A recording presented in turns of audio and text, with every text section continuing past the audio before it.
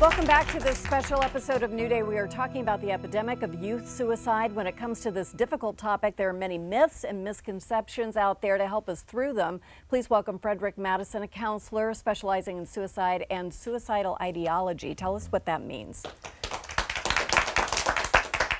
Basically, it means to help people understand the context of their situation, the big picture, so they can understand that, and then they can work on it when they can see what it is. So part of it is not only talking about suicide, but the thinking that people do that leads them there. Seeing things, seeing maps and visuals and models, and I'll show this in a second, so they can actually see what they're in.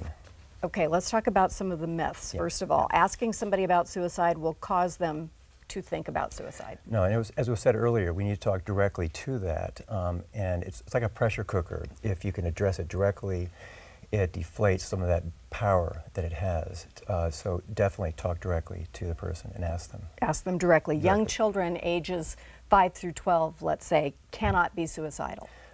Again, wrong. And Dave Jones recently talked about how a number of children who are 5 to 12 are suicidal, and every year 30 to 35 kids in that age group kill themselves. That and is they use those astounding. words. They use those words, "I want to kill myself." And there's more to say about that later. But so if a child is saying these kinds of things, don't think they don't know what they're talking about. No, they know exactly. Get them help. Exactly. Suicides always happen in an impulsive moment. Rarely is that true. This whole thing is like again, a pressure cooker. Something is building up, and at some point, things just snap. So the snapping happens automatically, but there's a build-up to the pressure. And is there an opportunity to intervene during that building up? Okay, yes, that's good. Truth, number one. There's a language of suicide, a language that suicidal people speak. What does that mean? Yeah, I worked with 16,000 people who were suicidal, and they taught. I'm a poet also, a poet, and so a linguist. I study etymology, and I listen to their language. I listen to two languages. I listen to what they're saying and what they're not saying, and then I find information in between the two realities.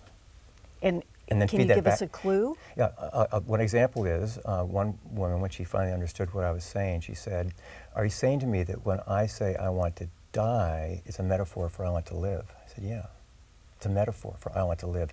None of these people wanted to die. They wanted to live. They wanted to be themselves. They wanted to be who they were here to be in this earth, on this earth, in this life. But they were in such pain. They were inside this place. They couldn't locate this. There was no reference point. That was said earlier. There's no reference point. They couldn't see what they were in. They were in something.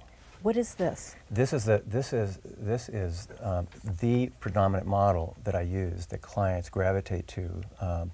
This model, called the person in the box or the invisible cube. This cube is invisible, so people can see in and see the child or the person. The person inside it, though, can't see it, just as you can't see your eyes as you look at me. They can't see what's holding them. Right. And both sides are lost in the equation because there's an equation here, and nobody can understand the experience of what's happening because both sides are split out in their own reference points. Into their own worlds, yes, almost, exactly. not just the language, and there's no but into a talking world. in the middle in that sense, yeah. So this model here, they all speak to that. We can't get through that, and they can't come out. Unless we do what? Unless we understand what they're in and speak to them in the language that they are using, helping them understand their own terms. They'll use metaphors. I'm trapped, stuck, and lost. But if you ask them where you lost, like a child, they say, I don't know where I'm lost. What's the trap? I don't know. And then I'll say, who are you? And say, I don't know. Well, who are you killing? I don't know. And who's killing you? Because suicide, the word means to murder the self.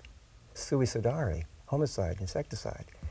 Means to slay the self, but the self doesn't know who the self is, and it's like being buried in an avalanche. They can't identify what's going on. Things. Exactly. Suicide is a symptom of an underlying problem, you say, but not always depression. We had many people at the hospital that were very suicidal but never depressed. I've had many friends very depressed but never suicidal. Okay, now why is that? How can you be suicidal without being depressed? Because of this bifurcated state that they're in. They're in this split state, and it looks, from the outside, it looks like you're just seeing them in that state, but you don't see what's this environment that is surrounding them. You cannot see what is going on within them. And not that they don't have depression. They might have depression, but many people don't have depression, yeah. It is such a fascinating thing because for anybody who wants to live and wants to take care of their kids, whatever, the idea that you'd be in so much pain that seems like the wise choice is just to not live anymore, is very difficult. But it sounds like what you're telling us is that there really are some approaches, some languages, some ways that we have to learn about and get better at figuring exactly. out. Yeah, when someone is suicidal, we often hear what they say, but not how they're saying it. Right. It's a real difference, big difference, missed by an inch, missed by a mile, a real difference between what they say and how they say it. There's so much more to learn. We're going to post some resources, but thank you so much for opening that part of the conversation. Up next, tips on how to talk to your own teenagers realistically about suicide. We'll be right back.